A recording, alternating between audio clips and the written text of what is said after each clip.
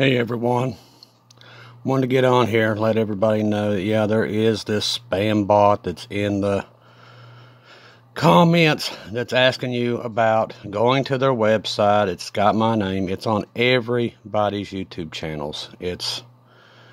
You can't get away from it. It's just bots on YouTube, but just don't go to it. I never asked you to go anywhere and send money to anybody, so don't go to it. Canadian Prepper and many others have had this issue for years with these bots. So you know when you're getting big enough, these things appear. But don't go to anything if it's got my name on it that says anything about going to another website. I'm not going to send you to any site, this WhatsApp, or to send money to something like that. I'm not going to do it. So stay away from anything in comments. Only thing I'm ever going to send you to will be in a description box. I will never do it in the comments, ever. So if you see anything in the comments with my name on it, ignore it, go on, or report it, okay?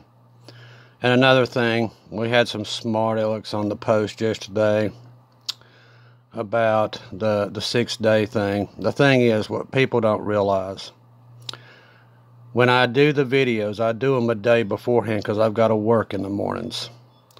So when God gave me the message was on Saturday, not Sunday. I've actually said that in quite a few posts that I record the day beforehand most of the time. And that's the only way I can get videos on early in the morning, because when I get up early, I do not have the time. So for you smart alecks out there that want to be a total jerk face like most people today, God gave me the message on Saturday, and it came out on Sunday, which would have made it 6 days, which it don't matter. I really don't care. You know, God gave you the warning. If you don't want it, it's up to you. It's your stupidity. Not too worried about it. I know there's going to be these idiots, and they're all these so-called got God in their names and everything else, and these people are such frauds. They're just absolutely a nuisance. And absolutely a shame that God's people would do stuff like that. But, you know, what do we expect? It's the apostasy of church. God said in his own words, this era of the church makes him want to puke. So that tells you all you need to know about this generation of the church. And it's not the lost are like this. I have plenty of people that's never known God. They'll get on here and they're nice as can be. It's church people. That's all it is. Totally rude, obnoxious, act like they know everything. They do nothing for God but sit on their hind ends and sit and argue with people. And it's going to be enjoyable the day that they stand in front of Jesus and Jesus says, what did you ever do besides argue with Christians about trying to do their work? You know, it's embarrassing. That's why the churches are empty. Total apostasy. But yeah, it was done on the 5th. I have a witness to it because I talked to Bonnie. She's a friend of mine. And God gave us the message while I was on the phone with her on Saturday. I recorded it Saturday. It came out Sunday. It was my fault. I should have put that in there and took an account that it was done on Saturday. But like I said, I don't care. God gave us the warning. You do with it as you wish. I really don't care. If God gives you the warning, you listen to it. And it was right on time, just like God said it was. And it would be leading up until the end. So that right there tells you the balloon is going to be more than what anything they say it is. Only thing that God told me about the balloon was one word, and it was test. That's all he gave me. It was a test. That's the only word I got. One word, test. That was it. So you do with it as you will. If God gives me a message, I put it out on here. So if you want to just act like, and one of their comments was, well, since you're prophetic, I'm not a prophet. I never have been a prophet. I just listen to God. Unlike you, I listen to God. I'm not a prophet, never have been, never will be. That's why you don't see me on here like these other idiots every week prophesying this and that never comes to pass. It doesn't happen because I'm not a prophet. But what I do is listen to God. And when he gives me a message, but see, these people don't want Jesus to come. The church doesn't want Jesus to come. I mean, if you really lay it down on the line, they don't want to let go of this world. They want it to go on forever. And it's just not. And when we come on here and we're letting you know that Jesus is coming, they don't want to hear it. They want this world to go on forever. The church does not want Jesus to come.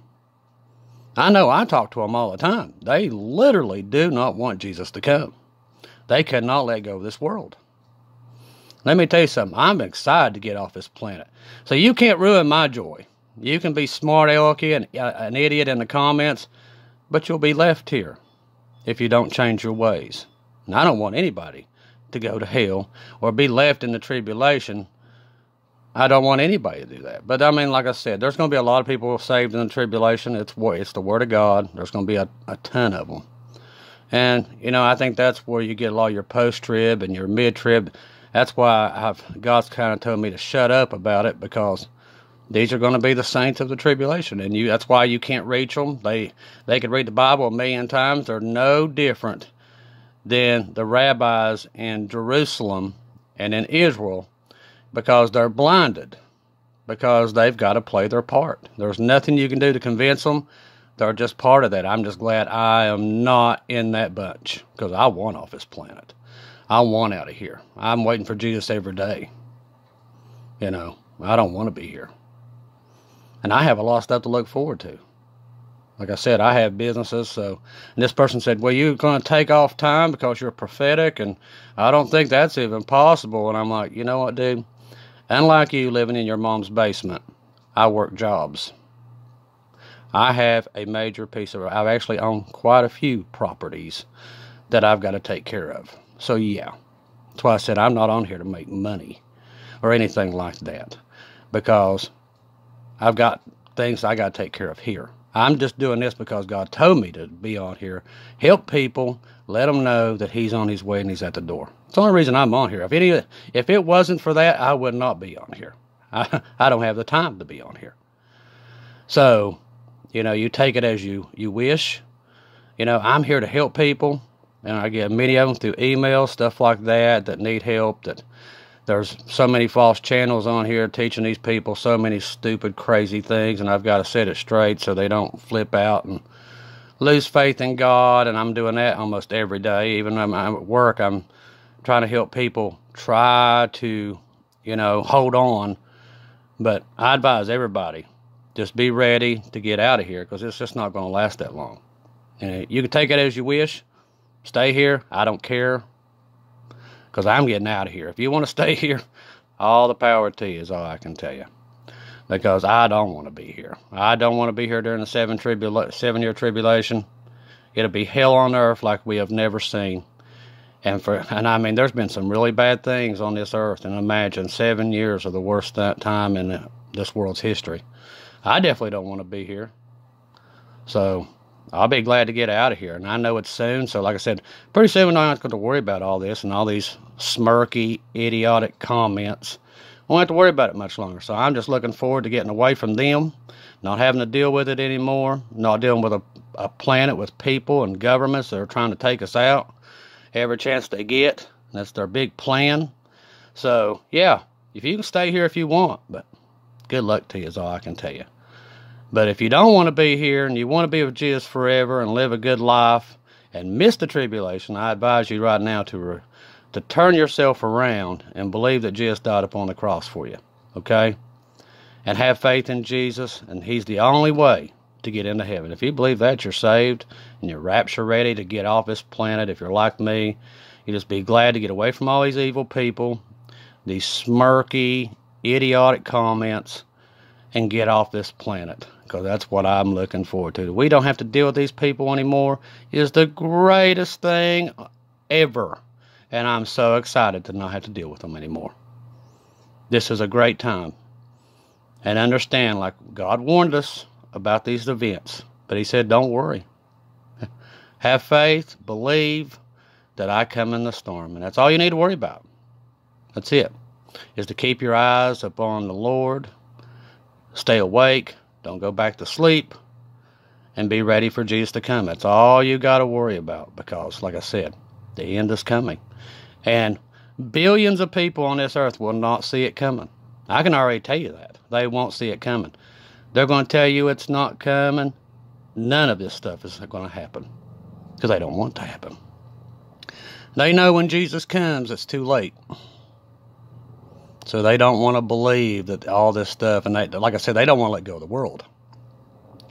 They do not want to let go of this world.